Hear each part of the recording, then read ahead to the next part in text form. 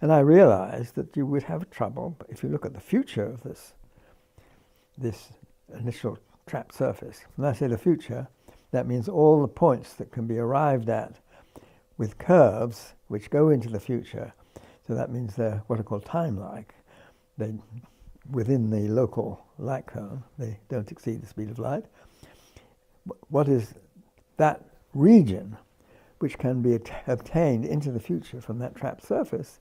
And if you look at the boundary, I knew various theorems about boundaries of futures, and the fact that every point on that had to lie in a light ray, and if you follow that light ray back into the past, then either it would go off to infinity, which is not the situation we're looking at here, but it would end up on the surface which you're looking at the future of. In this case, it's the trapped surface, so it ends up on the trapped surface.